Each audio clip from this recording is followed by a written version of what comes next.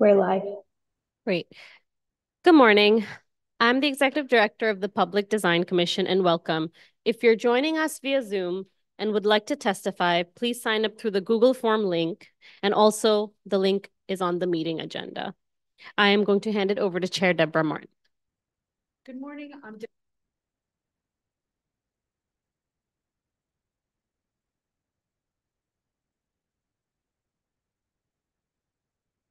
Members of the public can attend and give testimony either in person or remotely.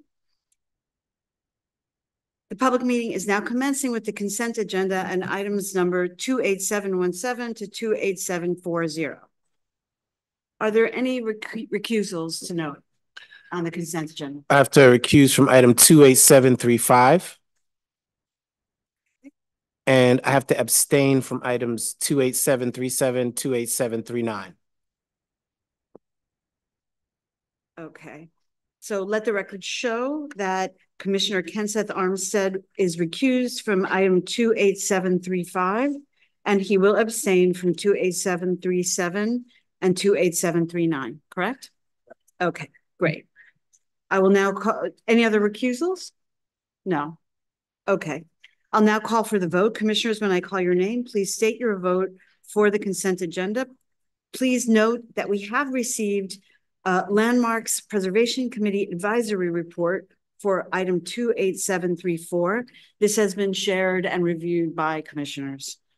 So reminding everyone that of the recusal and abstention of Kenseth Armstead. Kenseth, what is your vote on the remaining items? Approve all. Isabel Castillo. Approve all. Bill Heinzen.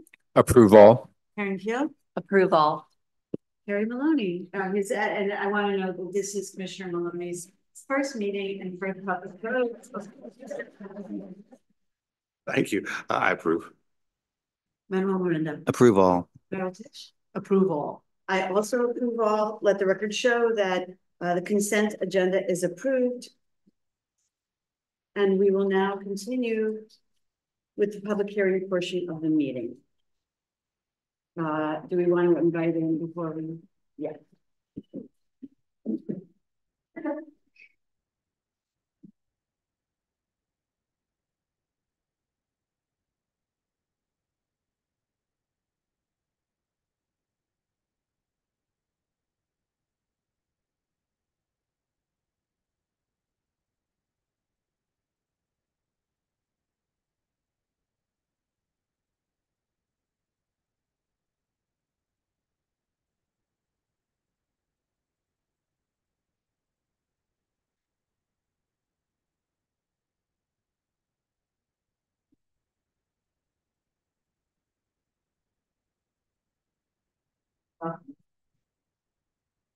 Morning, everyone. Good morning.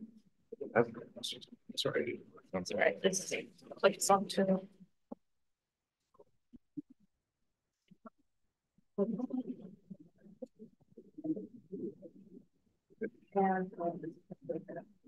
What's the forward button? With the clicker. And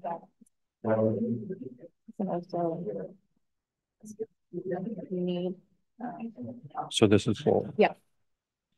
All right, great.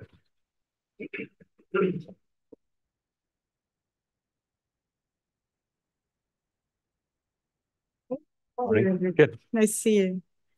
Okay, the first item is item number 28741. It's the preliminary review of the construction of streetscape improvements, including an L fence at Park Avenue crossover, Park Avenue westbound and eastbound between Ryerson Street and Classen Avenue in Brooklyn. Per standard procedure, the applicants will give their presentation, then public testimony will be heard, and then the commission will ask questions, deliberate, and vote. We will hear in-person testimony first, followed by testimony from remote participants, followed by commissioners' questions and deliberation. We can now proceed with the presentation, and welcome. Yeah, thank you. My name is Andrew LaValle. I'm a landscape architect with SiteWorks, and I'm working with BVF, the engineering firm, and we're presenting this project on behalf of DDC in cooperation with DOT.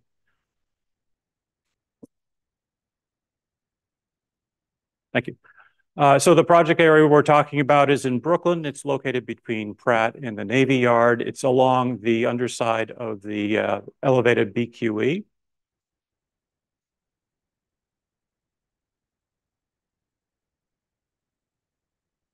Oh, there we go. Thank you. The area is mixed residential on the south side and commercial on the adjacent edges. This is the project area we're working. It extends from Ryerson on the west all the way over to Clausen on the east. It's basically a 5-block distance.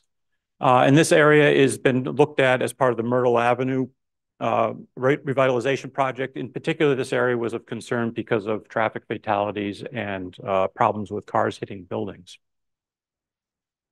Some of the existing conditions showing the conditions we're looking at.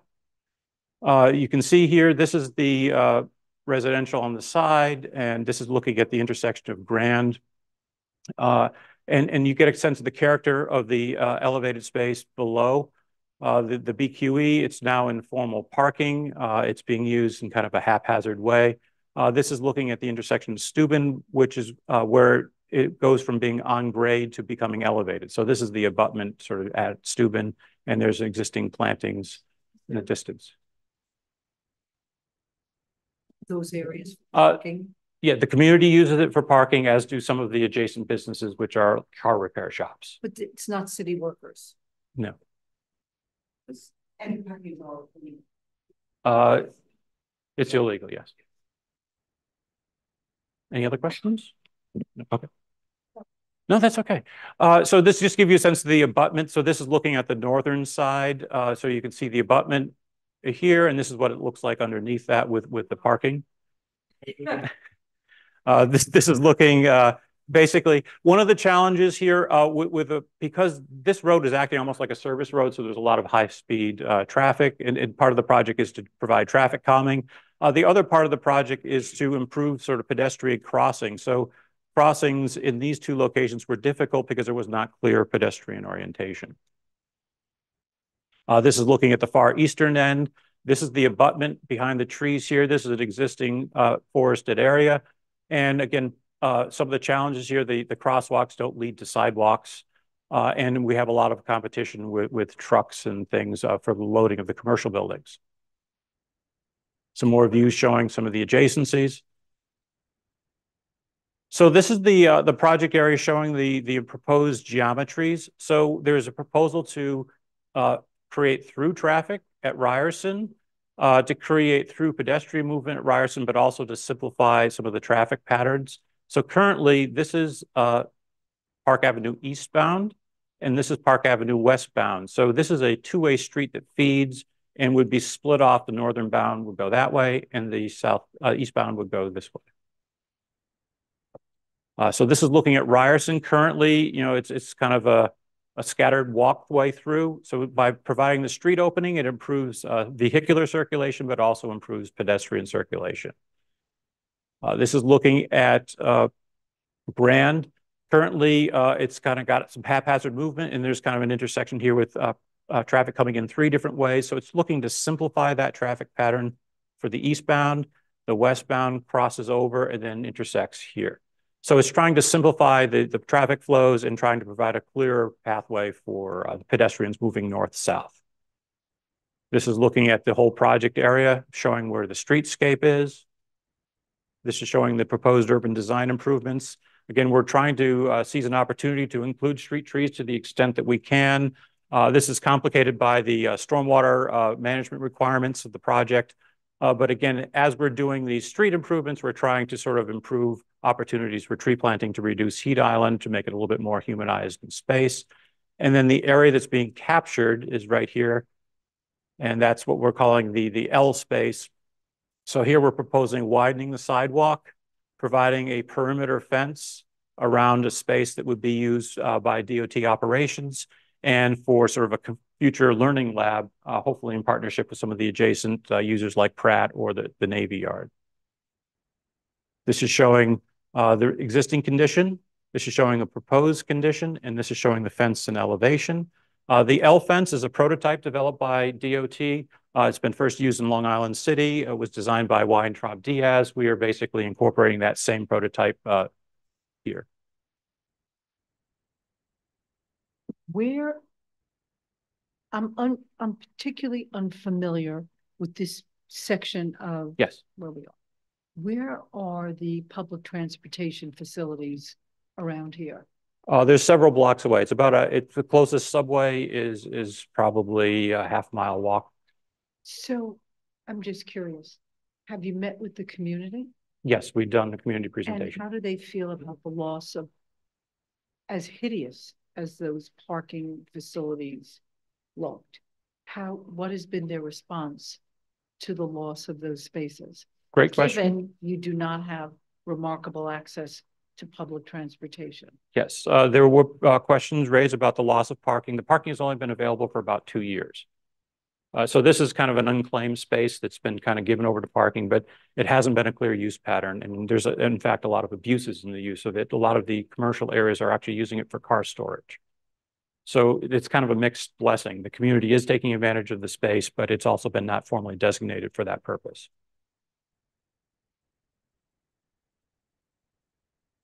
Curious. Any of you here from DOT? And what's been their response? So as stated, the parking was not added until a couple of years ago, so it wasn't ever used parking years ago. And the sidewalk spaces are currently parked on, so all areas around are being kind of informally parked on by businesses for a long term. I mean, it's not our purview, but I would hate to go down this road only to have this issue not be considered as part of planning for use of space in a neighborhood that is underserved at a variety of levels, including public transportation. So Understood. just what my experience is. Yeah. Well, Andrew, you were the one who probably present. You were present at community meetings, I imagine, right? So can you give us a sense to like Commissioner Tish's concerns about the overall, people always feel concerned about loss of parking, particularly when they're poorly served by mass transit. What was the overall feeling about the loss of parking vis-a-vis the improvement of safety here? There was kind of opinions on both sides of that. This is considered an unsafe space. Yeah. There have been a number of accidents, as I've said, there have been a number of fatalities in this location. So it's trying to balance that with the community did raise loss of parking. So there are mixed feelings within the community on that. Okay. Fair enough. Thank you. This is showing the enlargement area. So the area that we're talking about is really between the abutment wall. That's that red brick wall I showed you with the forested area that's off to the side here. Putting a new fence that kind of bounds that. So the only loss of parking would be within this space. And part of that is also in the improvement of the traffic flow around that makes this an extremely difficult space to get in and out of. So it's trying to take advantage of a space that gets left over to some extent because of the changes and improvements in the pedestrian circulation and also that northbound shift from Park Avenue westbound to Park Avenue westbound. And how many cars typically would have parked in that space, stored cars or parked? Great question to ask. It is complete chaos under there. It would be anywhere from 25 cars to 40 cars, depending on how they parked. I mean, there's nothing striped. I mean, it's just a free for all. And there are people who actually work out of their cars here, making candles. I mean, it's just a crazy space, quite frankly. And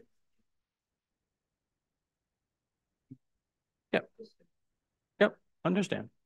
Yeah, no, but it's important to air all perspectives when you're making trade-offs in decisions. So it's appropriate. I also line of think, inquiry. just a question on that, because you mentioned safety. Those cars right now jump the curve to park, right? There isn't like a specific entry area. There is no entry area. They did not only jump the curb, park every which way on. They also park all over the sidewalk. All over the sidewalk. Right. So in a way, those cars are also creating a safety concern for all the pedestrians trying Yes. to navigate these Yes. already difficult space. Yes.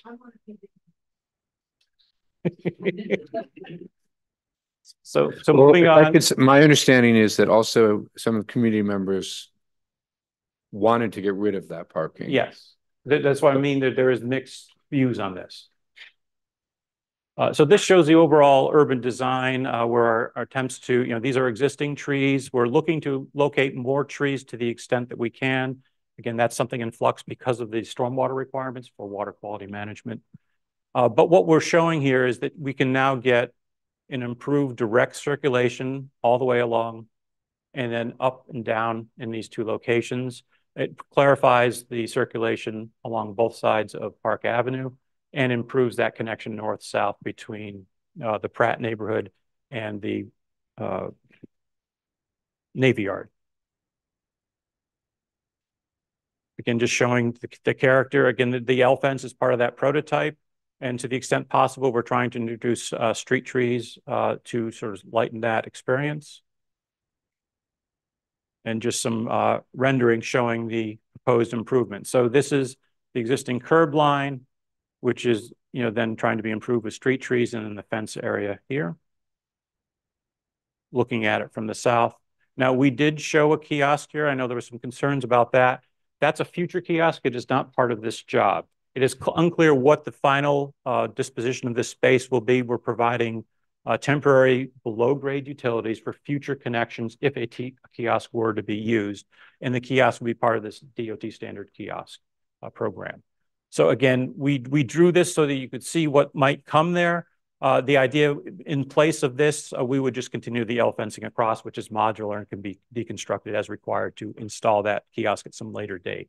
But again, the kiosk is not part of this proposal. Just showing some of the through streets. Again, just showing the improvement in sight lines, but also clarity for pedestrians.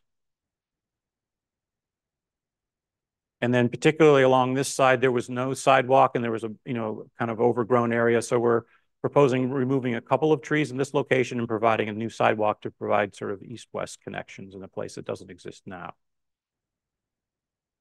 And then this is the sort of prototype fence that was built in Long Island City. We're simply continuing that same fence design in our location. And we are looking at introducing plantings below the trees in the area around the L fence. Again, this is something that's in flux because we're not sure if we have a maintenance partner for the understory plantings at this point.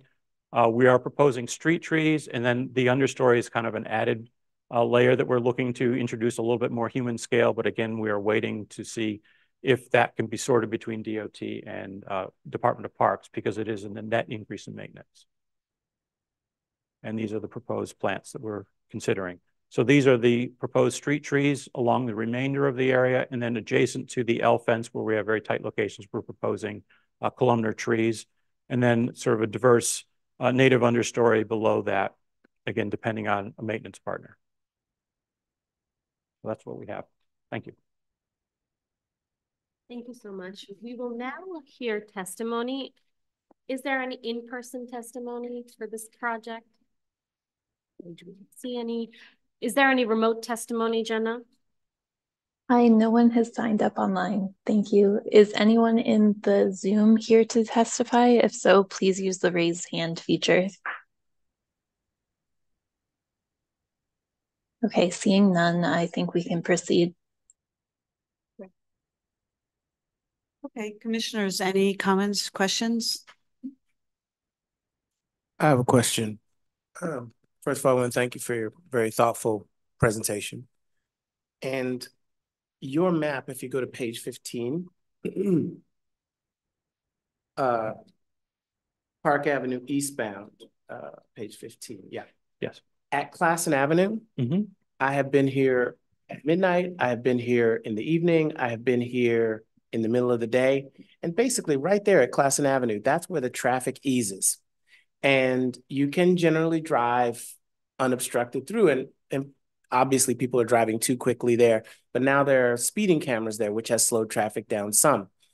There's 2.5 blocks right now, currently 2 blocks unobstructed traffic on that Park Avenue corridor, because in the daytime especially, it's almost a parking lot. And once you get to Classen, you can drive more smoothly under the BQE. And what I'm concerned about is that your map ends where, if this doesn't work properly, we're going to have a backup of traffic on Park Avenue that will then back up traffic even further into a community, because your map ends where the traffic is at its worst. And I'm concerned about whether or not you guys have done a proper study of it. How much traffic at what time? And will there be a backup of traffic from, because once you get to Classen Avenue, it's free space and you're trying to protect pedestrians, and I get that. But if you slow traffic down there and then it's 50% more traffic, then you get a lot worse condition before in the community that's not voting on this. Correct. Understood. And that you understand the question I'm asking here. That's a great question. DOT has done traffic studies and they have found that this proposed flow pattern has no adverse effects. So they have looked at that. Could we see that? The report. Yeah.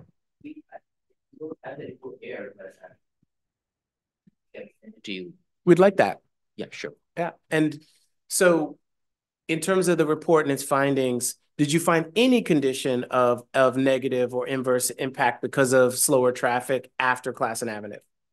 Yeah, we did the traffic report. Mm-hmm. So looking at, it's not working. It's working. Okay.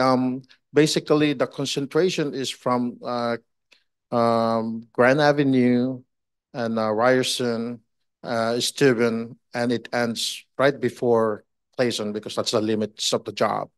And those intersections were all at the acceptable level of service. So there is no delay that's greater than 45 seconds. Okay. So based on, and we even escalated, projected up to 30 years from 2021. And we used those projected volumes and also still found it acceptable level of service. Okay. So by your projections, and you're going to send us the report, sure, there'll be no impact Classen Avenue into what I have observed every day is one of the worst traffic patterns in the city. Again, when you see the report, it ends right before Classen Avenue. I'm telling you right now, I don't want you to be disappointed when you see the report. Okay. Because it's the end of the job, and the concentration is of the traffic study is including Steuben, not Clayson. We end before Clayson. But our design though for final design is includes the improvements of Clayson. We're gonna replace all the traffic signals on Clayson and make sure that the flow for timing purposes is still, at an acceptable level of service. Okay. And I just asked this because there isn't public transport here. And I used to live in this neighborhood for 20 years, and you drive. You have to. Yeah. We will send you the report. And if you have any questions, yeah. I have a couple of questions. Yes. So in regards to the understory planting, you mentioned that it's still under the conversation about maintenance. Yes. Given this is a preliminary review, would that be would that arrangement, I guess, be confirmed before final? So yes. That when we see the final. Yes. Okay. And if there were not to be understory planting, what would be the alternative design proposal for the tree pits? It would be pavement. So they would the standard. It's standard 5x10 tree pit with pavement between it. And just expose soil. Yeah, we'll expose mulch. Yes. And would there be a tree guard? No, we're not proposing tree guards anywhere in the neighborhood. The reason I raise that question is that this area is already very dirty. Mm-hmm. People tend to throw a lot of trash. So I would worry that if there isn't a robust understory planting, these tree pits may become, a collector of a lot of street trash. So just putting a little bit of thought onto that. We want this area to be beautified and not revert back to some of its old habits. We can consider that, but the challenge we have is if we can't find a maintenance partner, the standard detail is 5x10. Yeah, no, I understand that. That's the standard details, just that sometimes tree guards help a little bit, just give it more structure, minimize people stepping on it, compacting the soil, etc. So in the absence of understory planting or tree guards, I worried about the health of that tree. Okay, understood. My second question is, we had commented before about the benches. We felt the placement of benches in this area perhaps is not the most ideal. It's more of a transitory space as opposed to a space of permanency. And I see on the comments that you are revisiting the placement of benches. Is Yes. that? Yeah, the community raised that as a concern as well. They didn't want it to become something that would become occupied. But DOT's experiences in some of these spaces, they do need some benches. So we may be looking at preserving a few benches in this location, but losing the benches on either the north and south side. And why is that? What is the criteria for needing benches? If this is going to be used as a space for even some modicum of use, there may be time of arrival where people are waiting to go into the space. It's not meant for, you know, this is an open space, people are going to come hang out. It's just that if there is activity going on here, there may need to be some seating.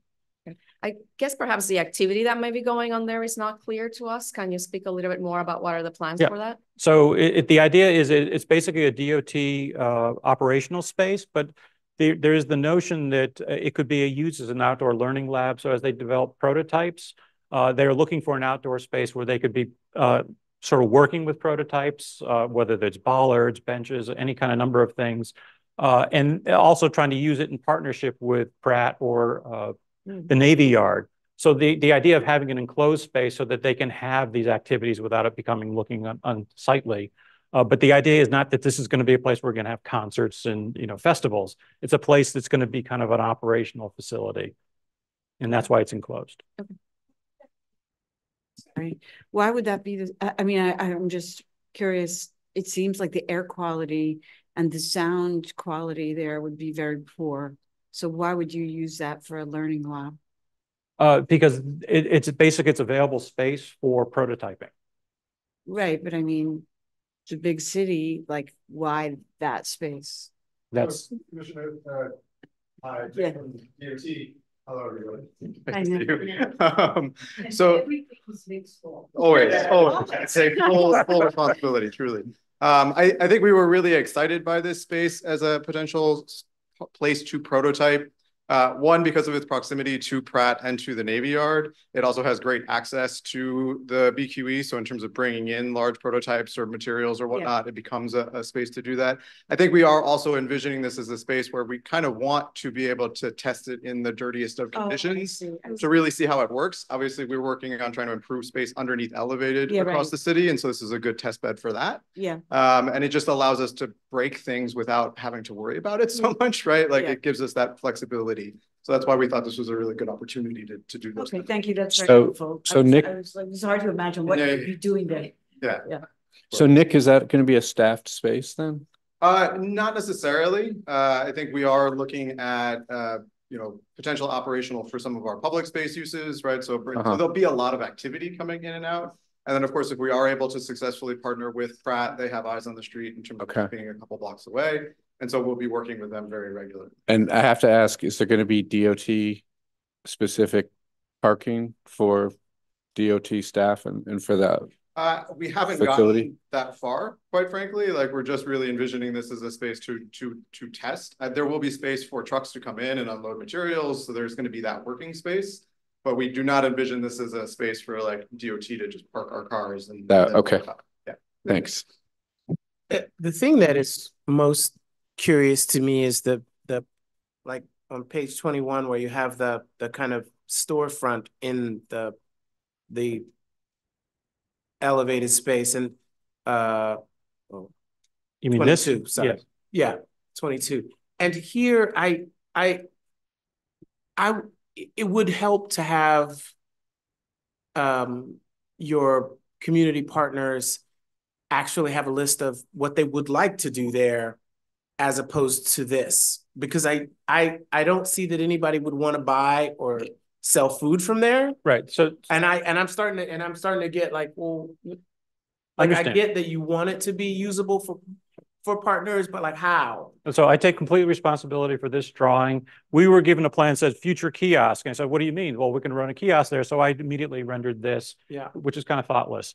The idea of the kiosk is it would have electric, water, and potentially sanitary. So that could be in service of the space behind it. It could be flipped backwards and it would service the space from the interior only is probably most likely what it would be. I don't think other than the fact that I drew it like it was a concession where you get bagels.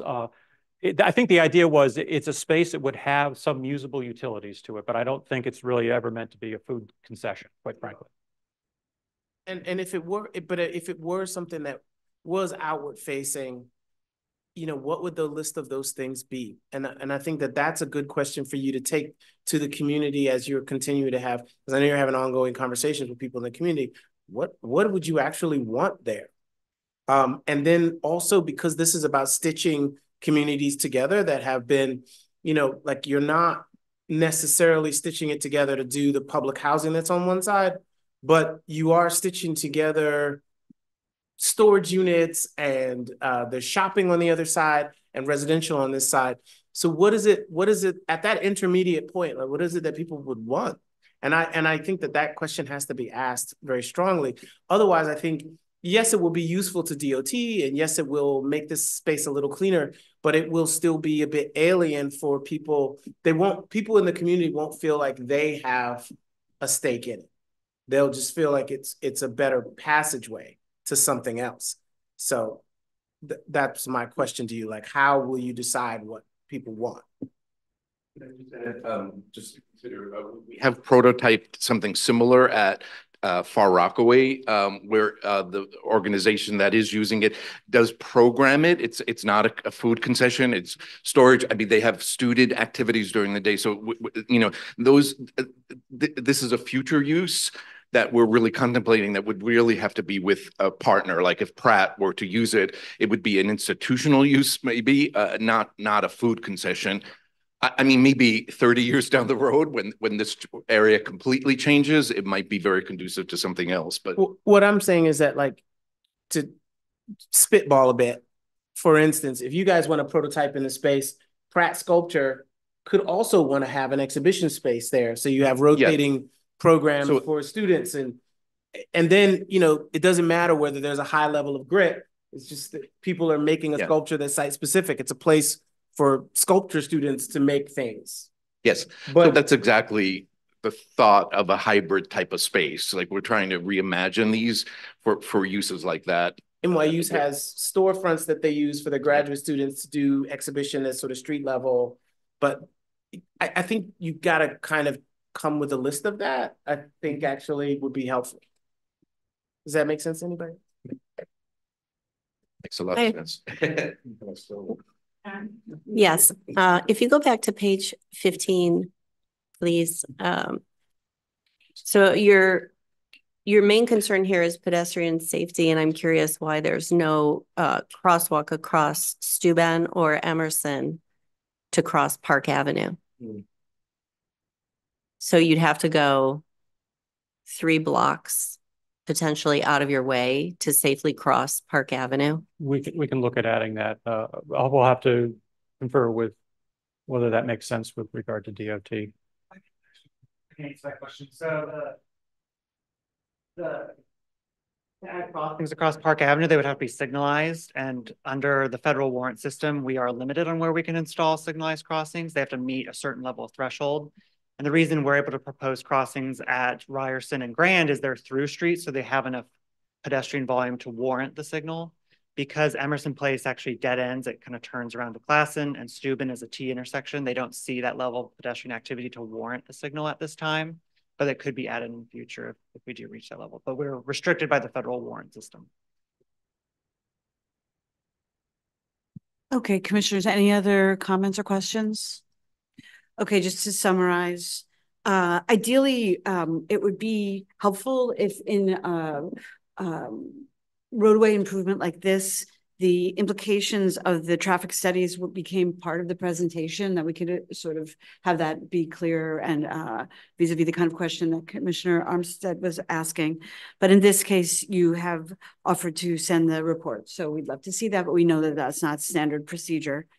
We would, as I'm sure you would be interested to know who the maintenance partner might be. So it would be great to put that, let us know about that. Also, consider both the treatment of the street trees once you know who the maintenance partner is, and the implications of that, obviously, as you described, and then the placement and number of benches. vis-a-vis the use in that now L space. And finally, think about, and I know you have thought about this, so just similarly to the request that you include traffic impacts, it would be great to include in the presentation community feedback on both the use that you're proposing here, as well as more granular uses like what are we going to do with that kiosk, or what does it become? That would help us understand that we know you've done the due diligence with the community, but like what was said. So with that, I will take a roll call vote. This is item number 28741. When I call your name, please state your vote. Kenseth Armstead. Approve. Isabel Casilla. Approve. Bill Heinzen. Approve. Karen Keel. Approve. Carrie Maloney. Approve. Manuel Miranda. Approve. Meryl Tisch. Approve. I also vote to approve, so let the record show that all are in favor and the project is approved. Congratulations. Thank you.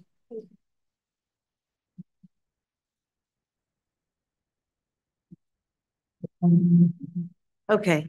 Going to be great. Do we? That was easy. Is it always like this?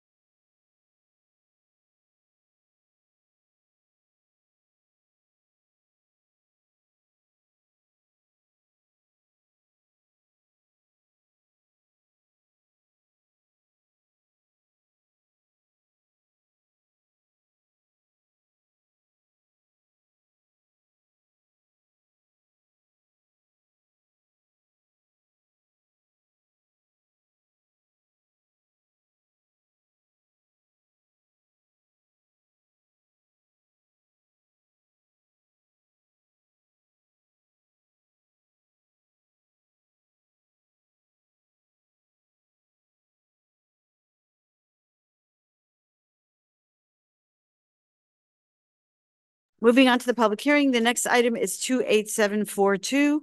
This is the preliminary review of the reconstruction of the West 85th Street Playground at Central Park West and West 85th Street in Central Park in Manhattan. For standard procedure, applicants will give their presentation, then public testimony will be heard, and then the commission will ask questions, deliberate, and vote.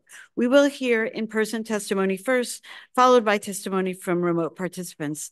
Please note that we have received a Landmarks Preservation Commission advisory report for this item. This has been shared and considered by commissioners. We can now proceed with the presentation.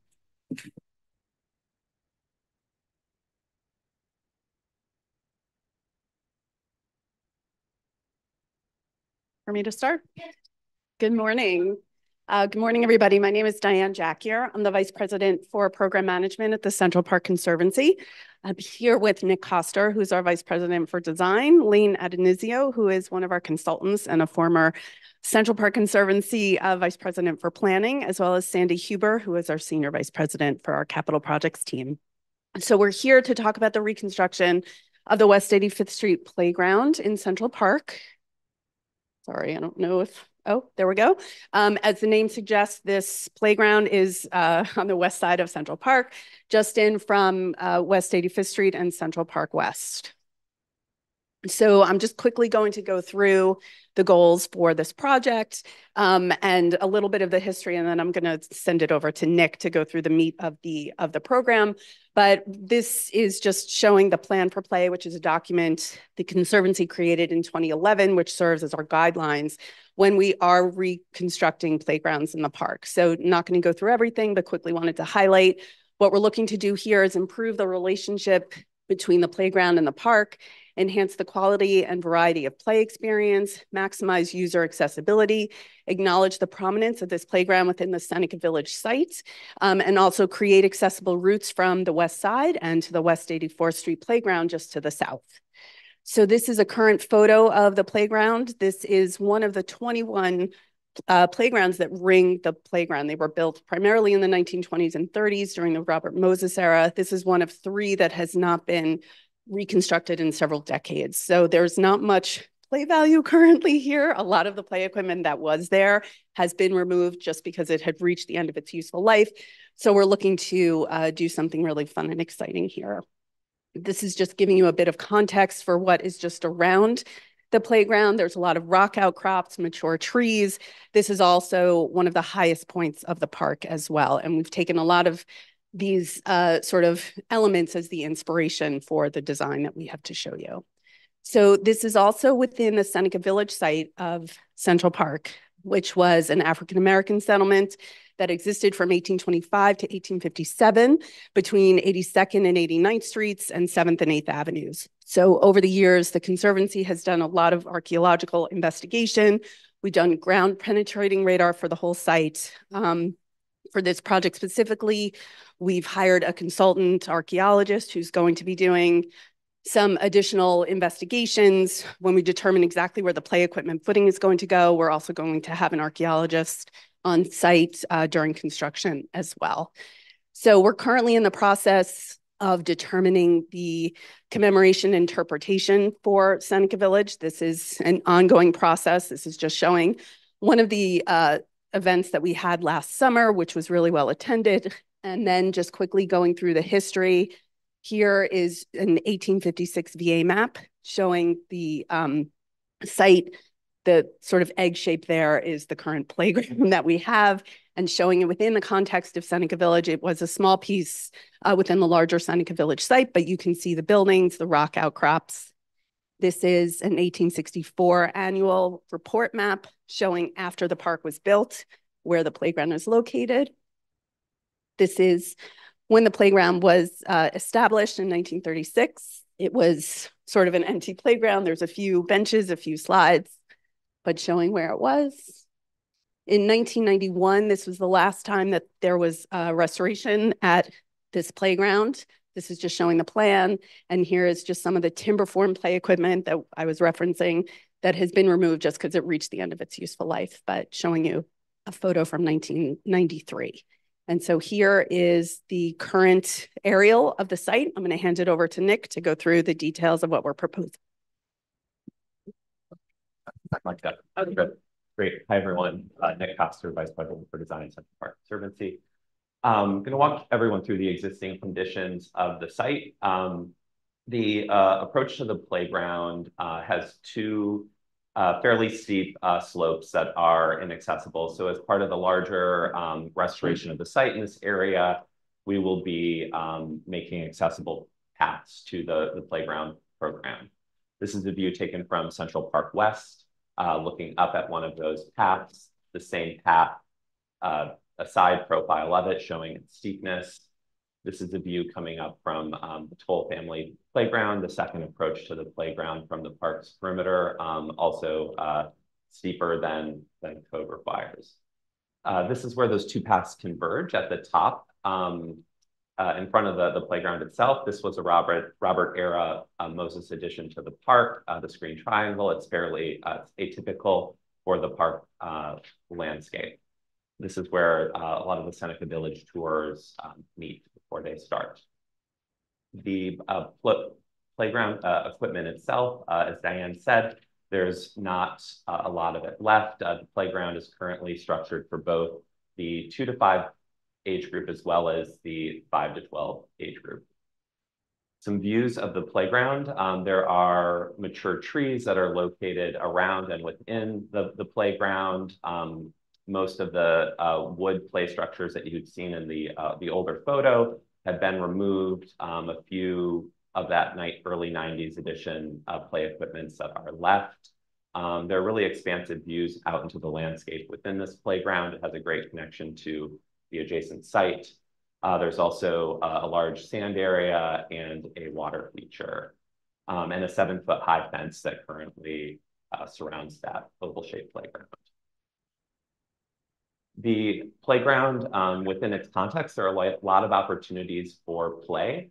When reconstructed, the playground will service the 5 to 12 age group to complement the Toll family playground for 2 to 5, just located to the south.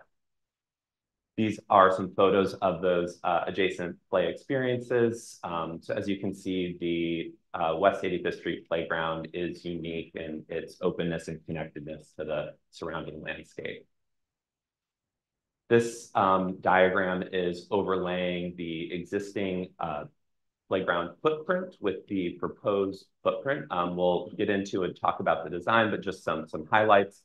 The overall square footage of the playground itself in pink is reducing. There is a slight increase in the path due to its reconfiguration and the incorporation of companion seating at the bench locations. And overall, we have a slight increase in the area of disturbance for playground and path with the incorporation of a picnic area, which is in bonded wood carpet, which is a pervious material. We're going to walk through 3 blow-ups just to talk about the changes that we're proposing for the design. Along the western path, we'll be regrading and decressing it to create an ADA accessible route to the playground, also incorporating some landscape improvements into this area. These are some sections to look at what we're doing. So the path is getting depressed into the landscape, the incorporation of an accessible route, as well as handrails along the edge condition. This is an upper section, again, depressing it into the landscape to where it meets grade, and the approach from the Toll family playground, which is similar as well. The dashed lines are highlighting where the grade was or is in the current park condition. Over on the eastern side, we will be relocating some of the benches onto the paths and in creating some landscape improvements in front of the relocation or the. No, they're actually benches that were currently on the path. So with the incorporation of this accessible path here, in order to get the grading to work, we weren't able to replace the same number of benches. So we're keeping the same number of benches, but just adjusting the locations.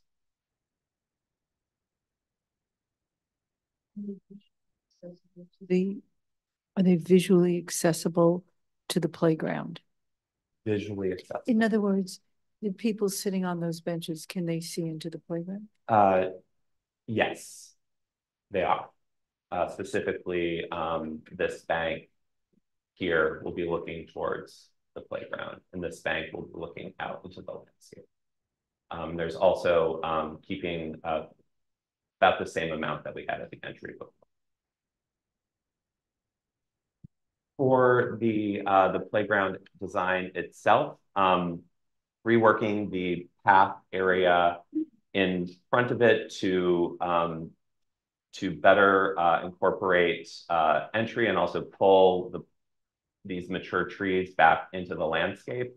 Diane had shared the overlays of the plans. We know that there's a known foundation of Seneca Village up here to the north.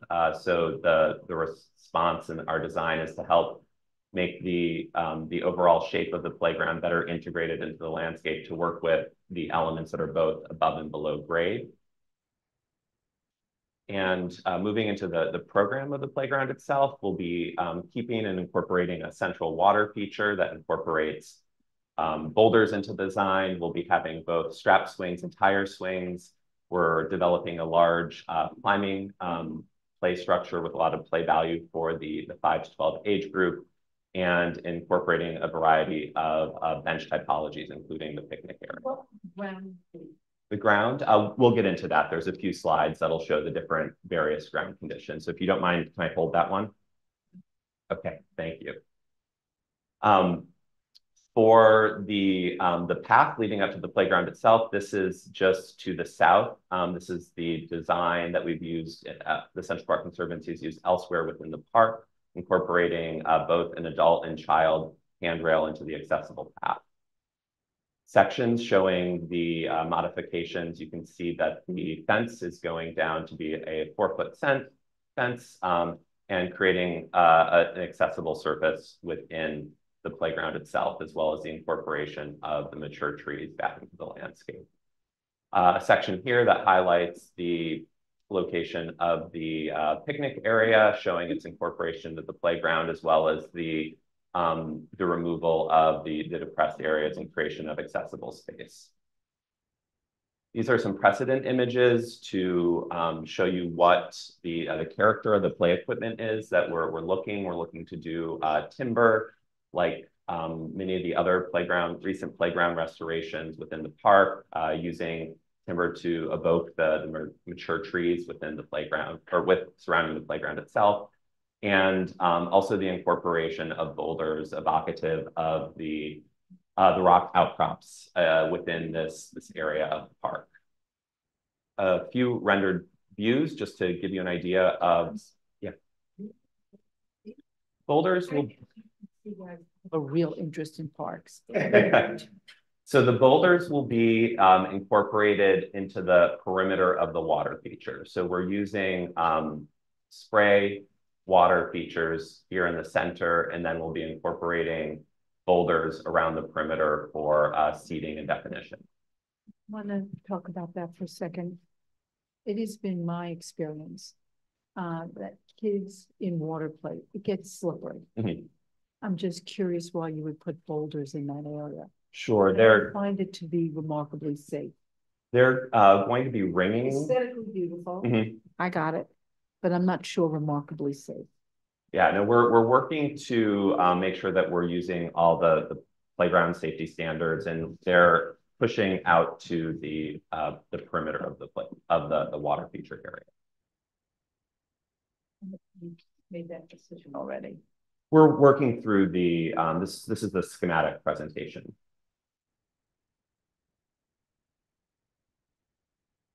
For the lighting of the playground, the existing beepoles of the park are remaining. We're adding 2 additional features or 2 additional fixtures at appropriate spacing to the entry.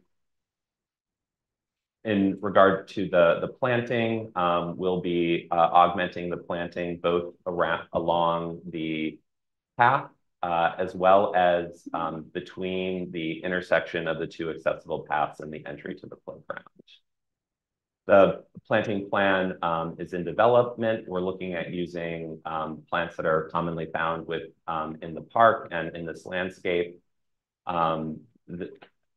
And in regard to our benches, we're using both the wood and concrete bench near the entrance and in the playground, the settee out within the landscape.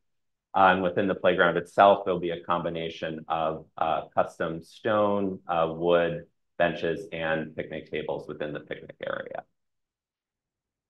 The path and ramps, we've seen a larger image of what the paths and ramps will look like, and we'll be using asphalt paving with a sloped granite block edge at all of the conditions highlighted in red. In regard to the fence, these are the fence typologies that are found in the playgrounds that have been restored within the past 10 years as part of the plan for play. The 4-foot high steel picket fence shown in blue and will be surrounding the playground, the gate highlighted in yellow, and then out in the landscape where we're looking to do a lighter touch and not have a concrete curb around the play structure, we're proposing a 4-inch high wire mesh fence within the picnic area. And to answer the question around the surfacing material, Within the playground itself, the green is safety service, which is here. We're planning to use gray. The circulation paths are shown in the yellowish color. Those will be asphalt. The water feature itself will be using an exposed aggregate concrete with a flush concrete border. And for the picnic area, we are proposing to use a bonded wood carpet material. Under play area. Yeah. Which the is play is the gray safety surface. So up here, so it's where it's the asphalt underlayer and then the soft surface for fall height protection. And so that'll be used in so the larger equipment here, as well as within the swing areas and incorporated into part of the water feature area as well. And I'll conclude with a side-by-side and look forward to hearing your comments. Thank you so much. We will now hear in-person public testimony. I have here Jeremy Woodoff here to testify on behalf of the Victorian Society as well as on behalf of Michael Gotkin. So if you would come up to the front. As a reminder, you have 3 minutes for each of those testimonies. Thank you very much. My name is Jeremy Woodoff. I'm speaking for the Victorian Society, New York. More to the center so we can see you better. Oh, thank sure. you. This proposal is unlike the recently reviewed dinosaur playground in Riverside Park. That was a significant part of a major and now historic enlargement and redesign of Riverside. The perimeter playgrounds in Central Park, on the other hand, were piecemeal incursions with little design distinction of their own. We agree with the proposed approach of modifying the perimeter and lowering the fence to reduce the playground's intrusiveness. However, there are aspects of the proposal that are problematic and inappropriate to the park's historic design. First, the new fenced picnic area will be as intrusive as the playground itself. It would replace a lovely perimeter pastoral lawn that has large trees. The overall increase in the play and picnic areas combined is inappropriate. It was apparently added at the behest of a particular constituency and does not reflect the best interest of the park as a whole. Picnic tables could be placed within the modified but not expanded boundaries of this playground, perhaps scattering them amongst the different play features. Second, paving the grass triangle near the playground entrance will result in an oversized area of asphalt. The grass should either remain or the paved intersection should be much reduced in size, making it more typical of historic path intersections. Finally, and most importantly, are the 2 duplicate ADA-compliant paths, which introduce highly inappropriate physical features to the park. Compliant access is important. It's a complex and difficult task to provide it on a site that was purposely designed as a foil to rectilinear and level city streets. But ADA law does not require the destruction of character-defining features of historic sites. The circulation systems in Central Park are critical historic features. This extends not just to the circulation plan, but to the physical design of the paths, which were intended to recede and disappear into the landscape. That is why originally they almost never included retaining walls, raised curbs, railings, or patterned pavements. This proposal is full of such intrusive features. Only one of the 2 proposed routes is needed. They both lead to the same playground entrance and enter the park at nearly the same place on Central Park West. Eliminating the route north of the drive entrance would significantly reduce the amount of fencing, railings, curbs, distinctive pavements, and other intrusive features. We believe it is the responsibility of today's park designers and the city's review agencies to balance ADA requirements with respect for and preservation of the city's historic architecture, art, and landscapes. This proposal is not balanced. Thank you. And now I've been given leave, and I appreciate it, to read the testimony of Michael Gotkin, who couldn't attend today. Michael is speaking for himself, and says he is well familiar with this area from when he worked as a landscape designer for the Central Park Conservancy in the 1990s on the West Side Master Plan, including the 85th Street entrance. The Specter Playground, or the West 85th Street Playground, was one of the original community-funded, innovative adventure-style playgrounds constructed in Central Park in the mid-60s and 70s. Although this playground has a venerable design history, it is sadly currently in deplorable, unmaintained condition, practically abandoned. And he's limiting his comments to the proposed reconstruction of the surrounding landscape, including historic park paths and native park geology. I thought, he says, that I might provide some context for the PDC Commissioner's discussion about resolving the historic integrity of the park's entry paths and ADA compliance. Entering Central Park was intended by the park's original designers, Olmsted and Vaux, to provide an immediate contrast with the surrounding city. The West 85th Street entrance to the park, with its dramatic topography and rock outcrops, is a spectacular example. The steep topography here is wonderful for parkgoers to experience the picturesque historic park, but also presents challenges for ADA accessibility. In an earlier renovation in this area, the Conservancy already transformed the southernmost entrance path into an ADA ramp, and now will be modifying the connecting spur path that goes to the upper playground.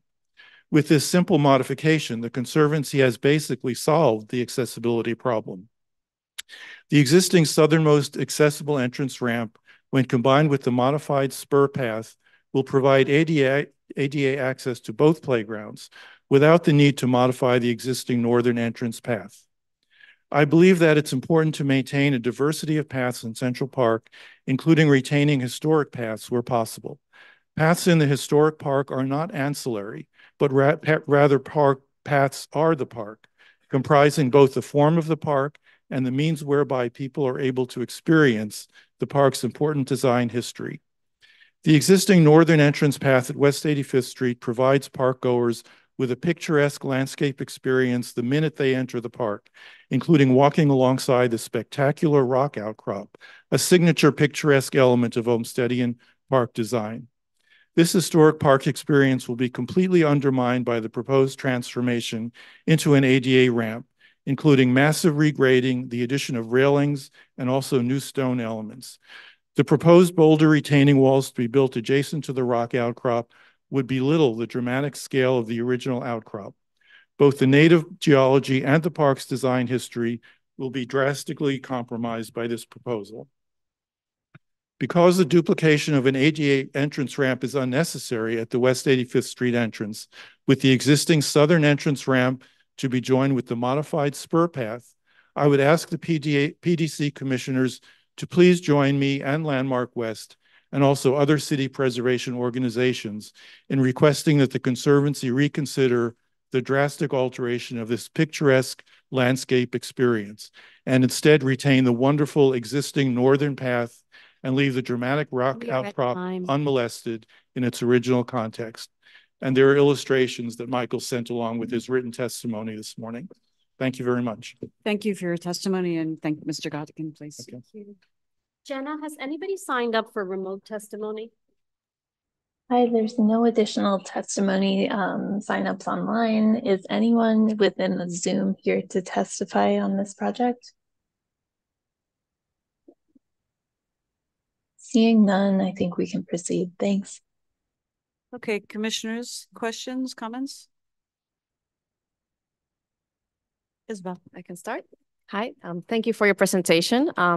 I think the new layout, it's great and respectful of the existing trees, putting them back into the landscape to ensure their healthy development over time, and creating play features that are really nestled very well within the canopy of the existing trees.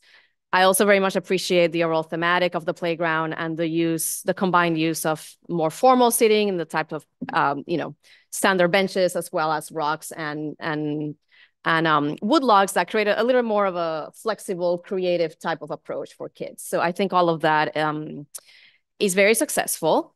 I do have a question about the picnic area. Overall, it feels not as integrated with the nice organic geometry of the rest of the playground. It has a different materiality. It's surrounded by a different fence. Its access from the playground to the picnic area is quite limited. Can you speak a little bit about where did the idea of the picnic area come from, given that the previous playground does not have it, and what was the design criteria that led to the current proposal?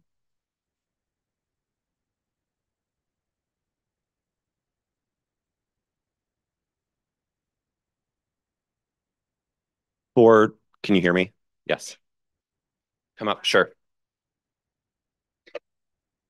For the design of the picnic area, it's something that we've been incorporating into many of the playground restorations that have been done in the recent years through our user surveys. It's something that is desirable.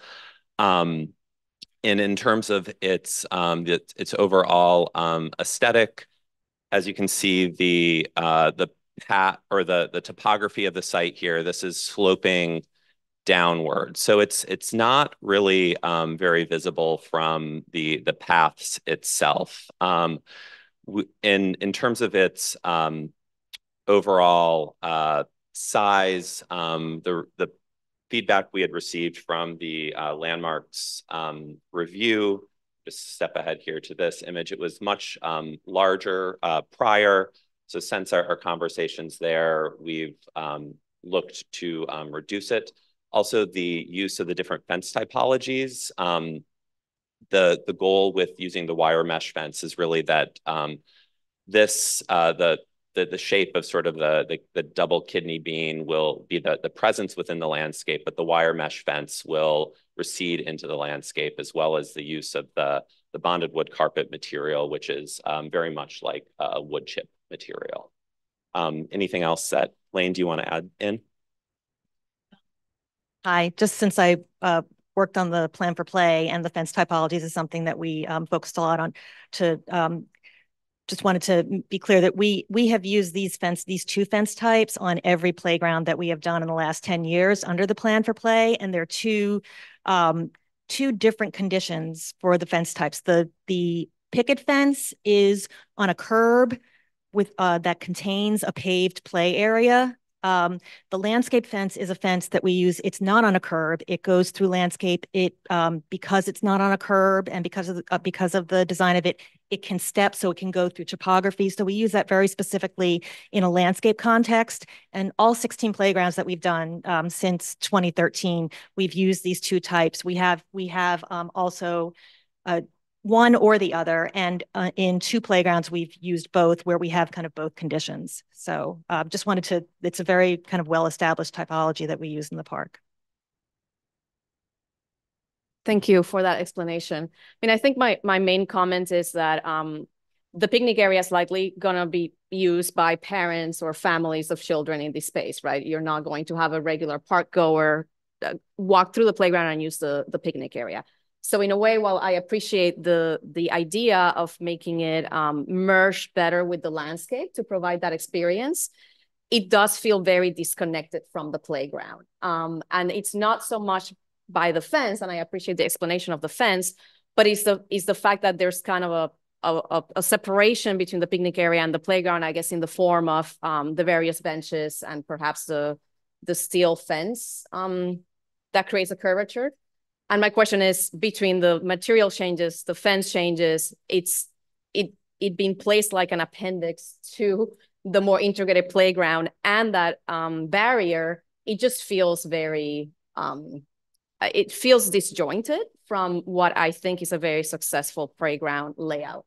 And I'm just wondering if there's ways through the use of your geometry where perhaps the mulch area can read as one of the play safety areas, which is more of a shape within a larger, more consistent shape, and have perhaps a more porous relationship with the playground. So while the spaces are still separated because they have separate uses, there's a little more of fluidity of movement between the picnic area and the play spaces. Because I would imagine kids are running back and forth, and maybe parents are more settled in the picnic area, and you may want to have a little bit more accessibility between the two spaces.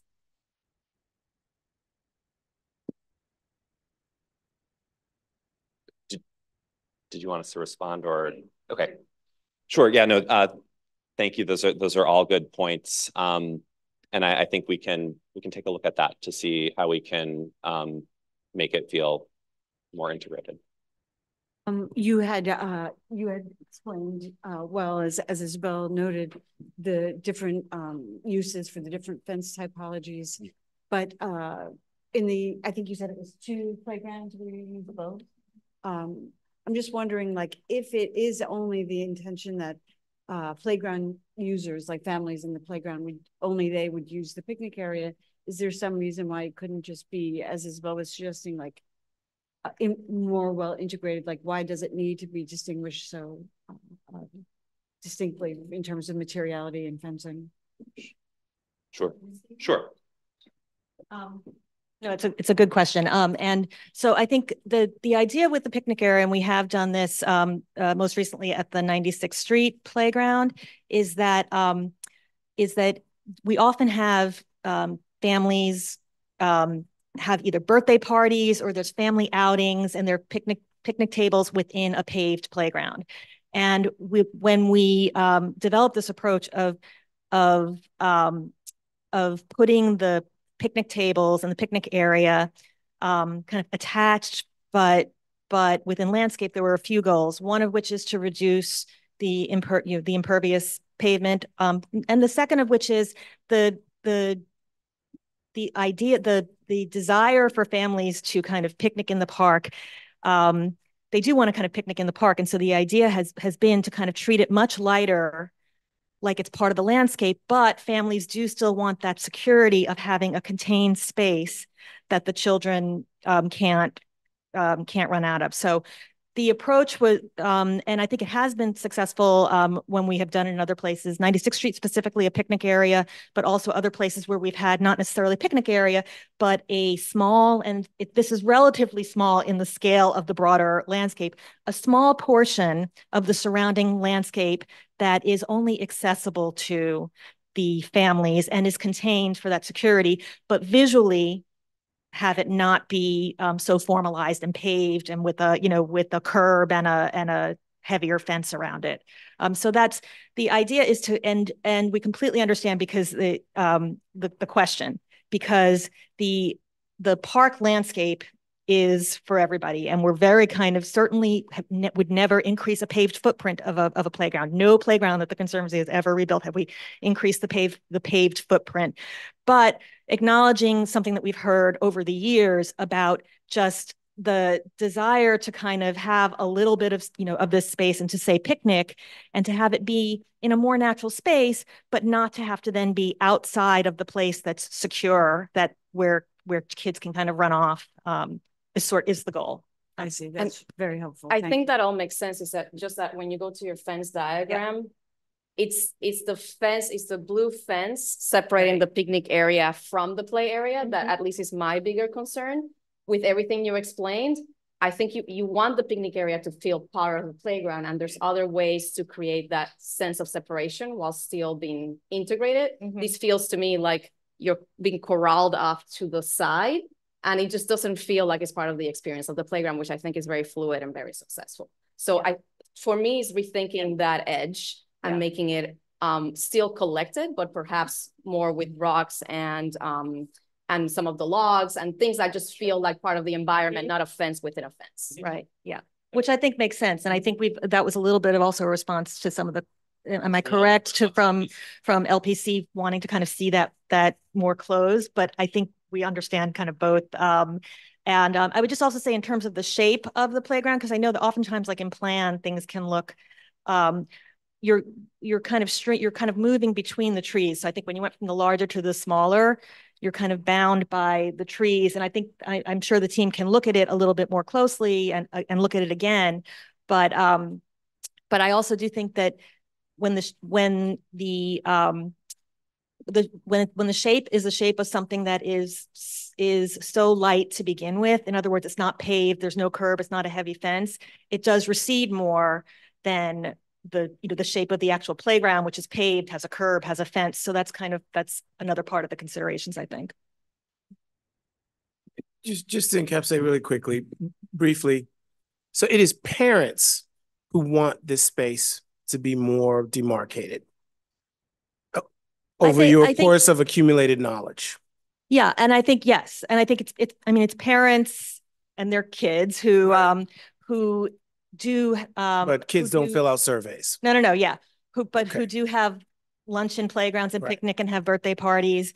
And I'm not they haven't necessarily expressly said like we want you to do a picnic area that is, but the idea of taking the tables out of the playground and putting it in, I would say it's more of a park and conservancy goal to make it not be permeable, to not be impervious and to not be paved, and to acknowledge that that families also do picnic outside of the playground as well in order to to have that experience. So I don't know if is that answering your question? Not quite.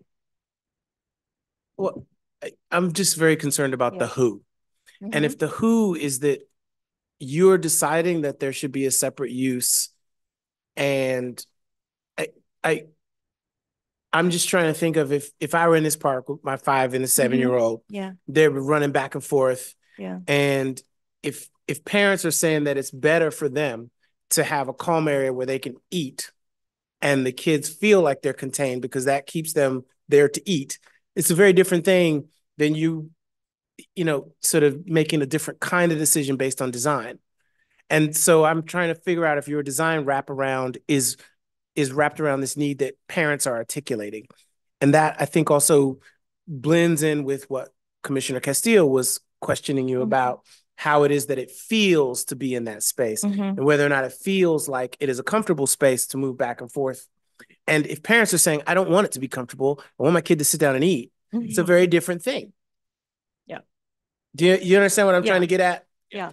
And I would understand a design element that would say, well, that isn't that comfortable because we're having a problem. They don't want to sit and eat, but we have to be here all day and we want to eat. Yeah.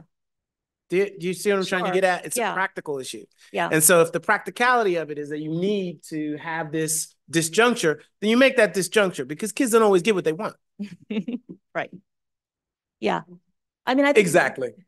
Not me for sure. I missed that, but yeah. Yeah, and I think to Commissioner Castillo's point, we can approach it in different ways with elements like benches, boulders to sort of keep that separation, but make it more inviting to move between. Yeah, particularly if you're talking about the fence specifically, we're hearing you on that. I'm going to handle the boulders right now. I need to understand. I use the park a lot. I go to the playgrounds. I was unaware where else we use boulders. Boulders, we use them in I think a few of the playgrounds, right? Billy Johnson, there are some. Yeah, at the New Harlem Muir Center, which is under construction, we have it in a spray feature. And they are in a number of other playgrounds and other. I'm really unhappy with them, I have to tell you. I just think they are dangerous. I think it opens the Central Park Conservancy up to a lot of questioning about why boulders around where kids play. And I'm curious about it. And I participate in the Central Park Conservancy. So I plan to let my voice be known. I am really startled by that choice. I think, to your point, it's beautiful and it fits in. But certainly I think in an area where kids are playing with water and running and throwing balls, falling backwards. I mean, these are accidents waiting to happen. I'd like you to address it. Do you want, if you don't feel comfortable to address it in this setting, I'll find another place to address it. But I think it should be addressed. Yeah, because I don't think funny kids and water is a great combination. Do you want to? Yeah, can I speak to it? Bill, you had a comment. I'm Nancy Prince from New York City Parks. There are a lot of boulders in Central Park that kids play on. We do have a lot of boulders around, yes, in the playgrounds all around the city. We have boulders that are around a spray shower. We have found issues when it's right in the spray or the spray is coming right out of a boulder, but we really haven't had, we keep track of all our suits. A lot of them are trip and fall, but we haven't had a lot of issues with boulders in playgrounds. But we do keep them out to those center. And in this graphic, there's some kind of in the middle that maybe should be moved out. I'd say to speak to that, Nancy, we've been progressing this since submitted, a month and a half ago, and to playgrounds. I don't have children. This conversation is just going to take me to a place I don't want to be. Okay. Okay. Thank you, Nancy. And Bill, do you have a comment? A couple. On the boulders, if Nancy, I heard what you just said about other boulders near water features, but maybe have you ever done like a spray study? Is that possible to see like when the wind is blowing? Because if it goes straight up, maybe there's no problem. But if the wind is blowing and it gets on the boulders, I think it would just be interesting to know so you can help address Commissioner Tish's concerns, which I understand. On the picnic area, I defer to Commissioner Castilla on the entry point issue. I do want to say, I think the picnic area is great and beautiful and nicely rustic. And I like that it's different from the playground structure. So I think I'm pro picnic area in this site. And then I had a third, a question. In one of the earlier slides, you show people working on an archaeological site, maybe doing a test dig. I wasn't sure, but I wasn't sure if that was, it says playground, but I wasn't sure if that's within the existing playground or if that's off to the side. And the reason I ask is my question, to the extent that this enlarges or changes the footprint, is there a risk to any remnants of Seneca Village below? Maybe you've already planned for that and you have the answer, or maybe this till has been disturbed so much that there's nothing left.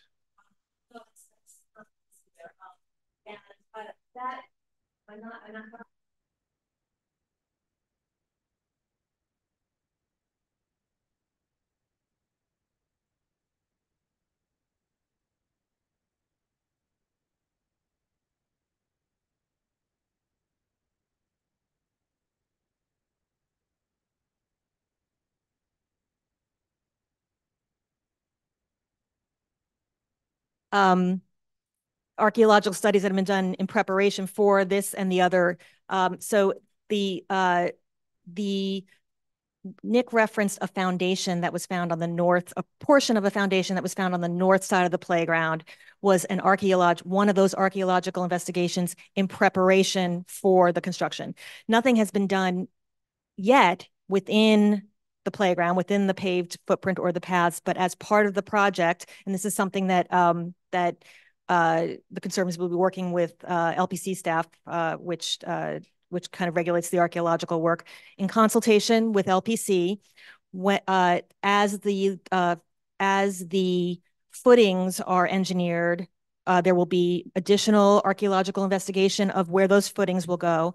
And then, and I think Diane mentioned this, during construction, whenever there is potential for archaeological resources, there will be an on-call archaeologist and a protocol for if anything is found during construction. So far, nothing, the playground hasn't been disturbed, but as the construction progresses, that investigation will continue. Thank you. Okay. Can we look at the diagram that indicates materials on the ground plane? I just had a question about that. The pink area is the spray area, right? And so it says there that's exposed aggregate concrete and flush concrete border. Is that typical for water spray area? Like I thought typically that would be a more of a safety surface that's permeable. Yeah, no, this is an example from the Billy Thompson playground in the park. It's totally around the spray features there. Oh, okay. Interesting. All right. Okay, commissioners, any other questions or comments? The only question I have is about, you said at the entrance, there was a sort of broader, in the original sort of green space with the sign for Seneca Village, and that's where people would do tours. And it seems like there's still the potential for gathering at the entrance. But I wondered if that space is now more limited for people gathering to do these tours. Yeah, see the inviting green space. And so you're removing the green space to make it more ADA compliant.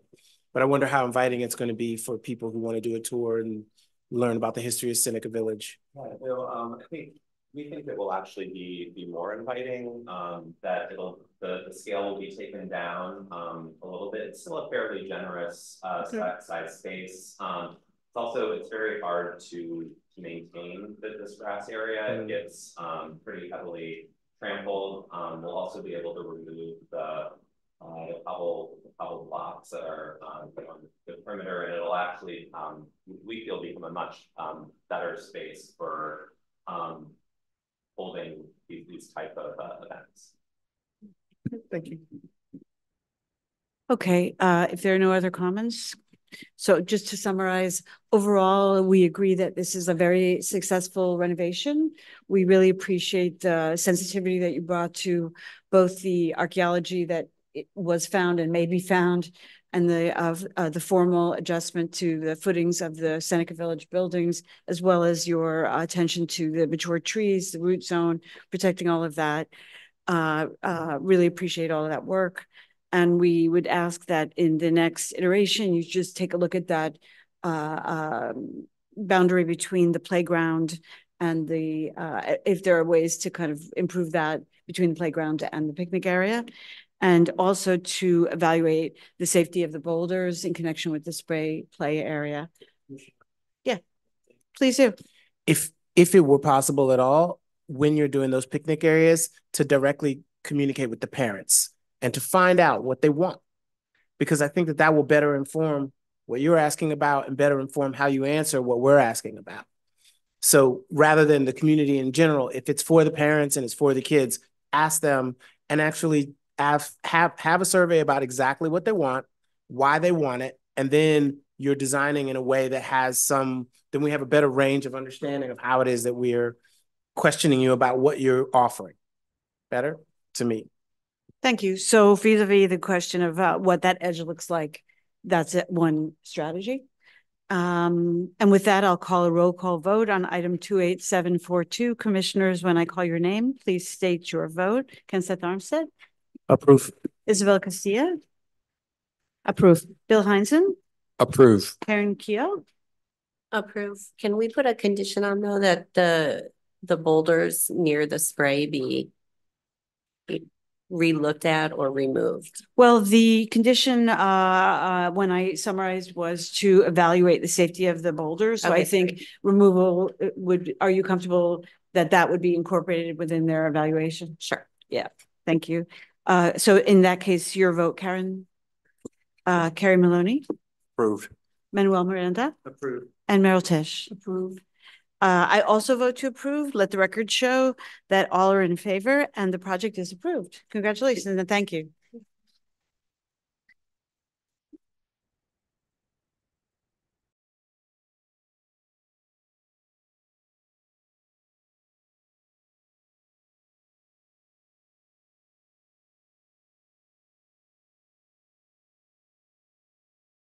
Moment for the team to come in.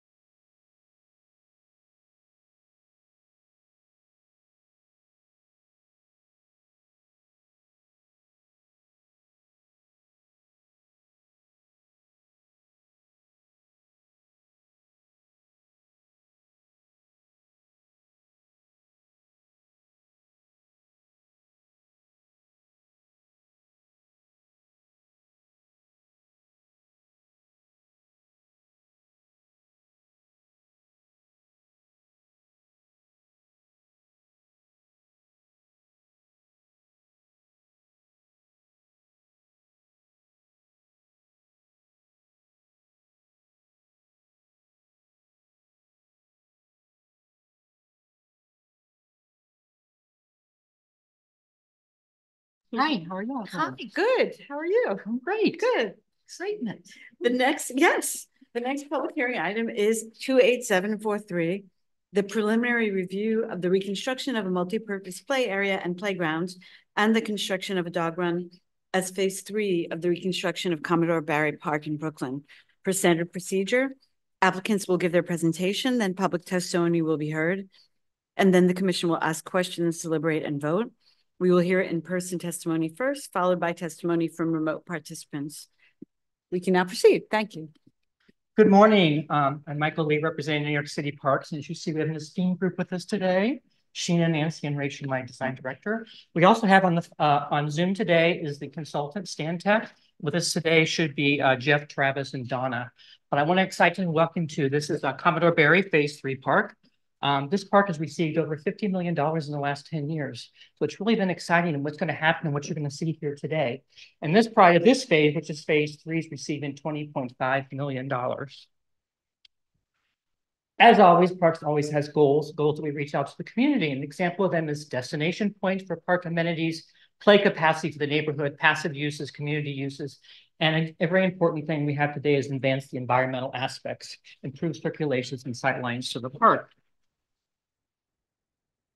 Kind of give you a context of where the park is. This is the entire Commodore Barry Park right here. We're focusing on phase 3 to kind of give you some concept. This is the Navy Yard up across, and the infamous BQE is down on the south end side of the park. A unique aspect of this park is this is the oldest park in Brooklyn.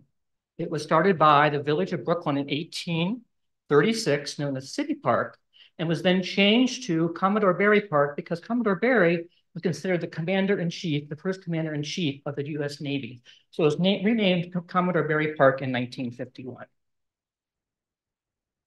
The park is within a 500-year floodplain. The park, as you can see, has no moderate or extreme flooding conditions, which is good news. And the area around the park is multi-use, commercial, industrial. Then, of course, at the top is the old Navy Yard.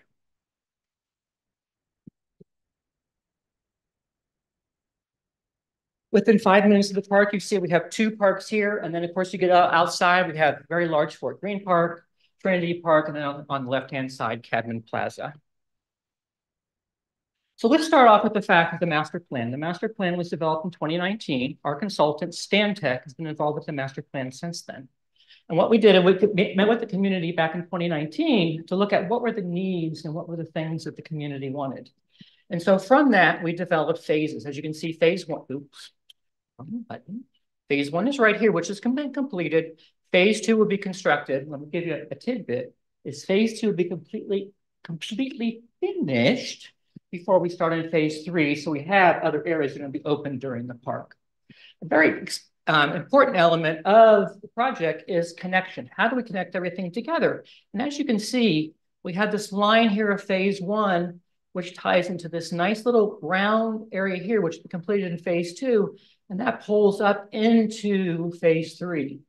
The historic alleys are right here and right here, which goes back to when Moses did the park in the 1930, actually 1939. So we're trying to make sure that when we do all the phases, we bring that in. We also do that when you see in phase 3 of the park. The conditions are, oh my gosh, we got to do something here. This is nothing but asphalt. Asphalt and a little bit of play there on the side. Problems, of course, with all parks that haven't been done in many years. Last time this park was done on the right-hand side was in the 80s. The park on the left-hand side basically pretty much is what was done by Robert Moses at that time. So a lot of conditions regarding that. Yeah, positive. We got a lot of positive things happening today with this park. One of them is trees. Look, we have got trees that are in great shape. And those trees are remaining, and we use that very importantly as the design element. How can we design this new park to preserve these trees? So starting off, we have the south end. This was the alley I was speaking about. This is on the left-hand side is phase 2. On the right-hand side, as you can see, as I mentioned, oh my gosh, we got to do something here. Playground needs updated, play surfaces, everything else. We're going to do something better, and you're going to see how much better this is going to be. As I said, wow, there's nothing. Community doesn't want to be here. There's no activity. There's nothing the community wants. So we need to make something happen. And so we did that. But a positive, again, I told you there's many positives. The sidewalks and everything around the park are in great shape. As you notice, there's that 12-foot fence all the way around. Gone. We're getting rid of that. We're keeping a 4-foot historic fence, but 12 foot, no more. We do have some area here. This is the other alley up at Flushing Avenue. We have heat paving, so we brought that part, that bit into the park. We're gonna make sure and fix all that area there, that area, that alley, which one's right there. We had a community meeting in 2023. And with that community meeting, one thing that was wonderful is that the community pretty much liked everything that was from the 2019 community meeting. Very important. Sit gatherings, seeing space, bottle fills, of course, but 2 new items came up that we did not have in the 2019 plan. That was a multi-use court and a dog run. Everything else was, let's see if we can make it work. Can we make this happen with the project? So taking those comments in the community meeting, we looked at the aspect, we felt, how can we include those? Preserve the trees, bring in elements, remember the 2019 master plan, and do things for that sort, and turned it into, oh my gosh, look what we have now.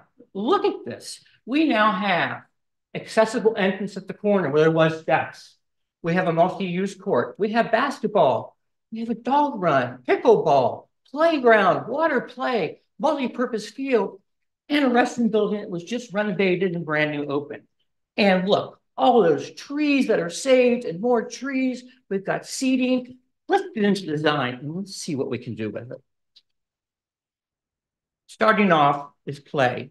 As you can see, some of the things that Stantec did, Stantec was very involved with that, as I said, with the master plan, the community plan, and working that through in regards to that. So in the play area, we have kind of some cool things. Here's the seating area, which we'll talk about. And this kind of provides an entrance wow into the spray shower. Then we move into 2 to 5 play, 5 to swell, and a great jungle gym, swings. We're going to make a lot of uses and things in that regard. The dog run, advantage of the dog runs we made so that when people bring their dogs from the community, they can go right to the corner and go right into the dog run, do the thing, come right back out. And then to some new restrooms were just finished. We've got a little seating area there. This is adult fitness and teen fitness, and we'll talk about those really briefly. We're using standard materials, exciting colors we're bringing into the site furniture, materials of our standard materials in regard to paving and patterns and colors. Here we go. I mentioned some excitement. This is it right here. Bamboo jungle. This is something new that we're doing and we're trying out. It's something that's be very popular. Fancy solids and said, oh my gosh, we have to give this a try. So we're giving this a try here. It's, adult fitness on the other side, everything ADA accessible, multiple types of uses, bright colors, different kinds of 2 to 5, that great neck climber thing. So the kids want to come back over and over again and really want to be involved in this.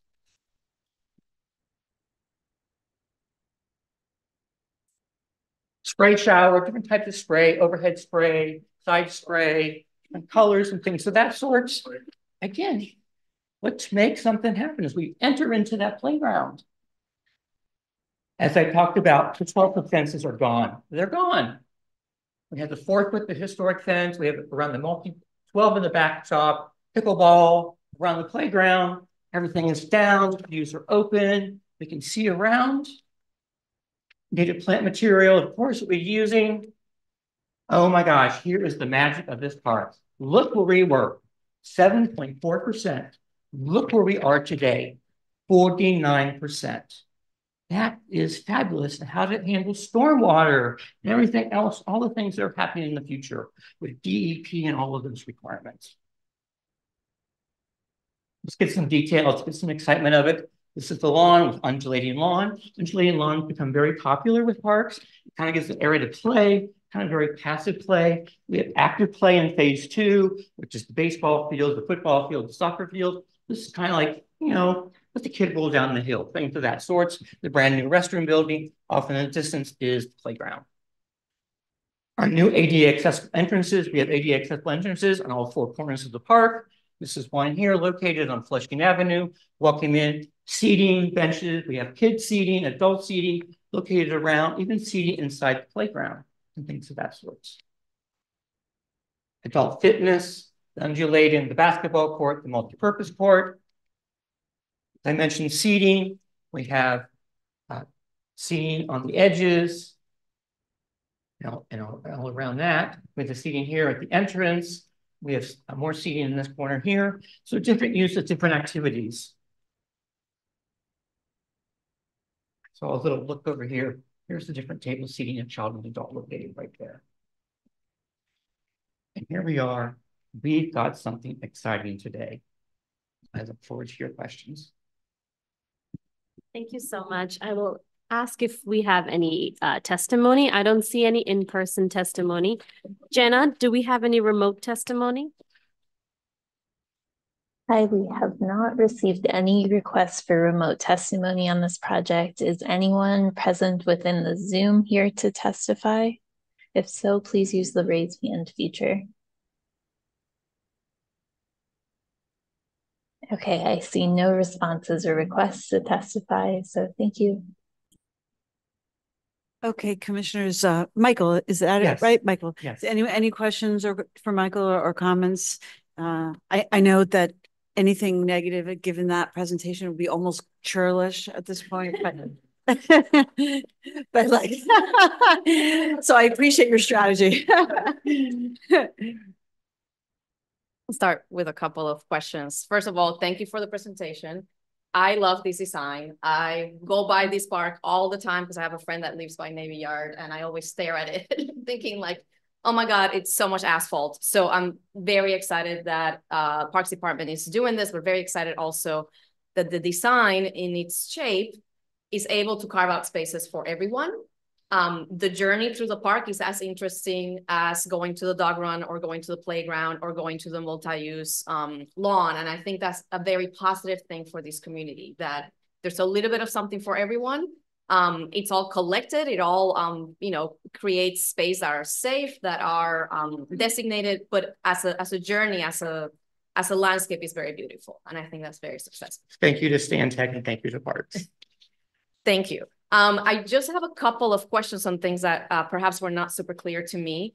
The multi-use courts, what is the material being proposed there? Can we go to Stantec? Yes, that's right. Sorry, yes. That's color seal coat. And yes. And is it intended to be green painted as depicted on the plan? Yes, it's intended to be green. Okay. And then sorry, there. Got it. Then the multi-purpose lawn is synthetic turf. And then what is a dog park? What is that material? It's what one of the brands that we use is called K9. Oh, it's K9 yes. grass. Mm-hmm. Okay. Yeah, it's just not super clear on the plan. I wanted to understand it a little bit better. I would say, just my own personal opinion, super personal because I own a dog. The undulating synthetic turf area is extremely attractive, both for families and potentially for dog owners, because it provides a lot of exercise and activity for dogs. I don't see any mounds on the dog park. It seems of a size that could potentially accommodate some. If you were interested, just as a way to avoid people going to the lawn, if you give them a similar experience, then maybe dog parents will stay within the dog area. We can totally look at that. Yeah, the K9, they have some details for that. What you need is a concrete edge to pin down the staples for the mound, but the mound can still be built. I believe, I need to double check, but there's ways around it. It's just more to avoid dog people using the multi-purpose lawn. That's the least that you may want in terms of cleanliness and designated uses. Those are my main comments. The other comment, and we made this to the Stantec team, is the plan is very visually appealing, but there's so much detail in this park that is a little bit difficult to read. And in the future, if we can get some plans that are perhaps less colored, but a little bit more technical, it will help us look at the details a little bit more closely. The renderings are super helpful. But but there's just a lot of geometry here. So sometimes a little bit difficult to distinguish path versus planting bed versus tree canopy.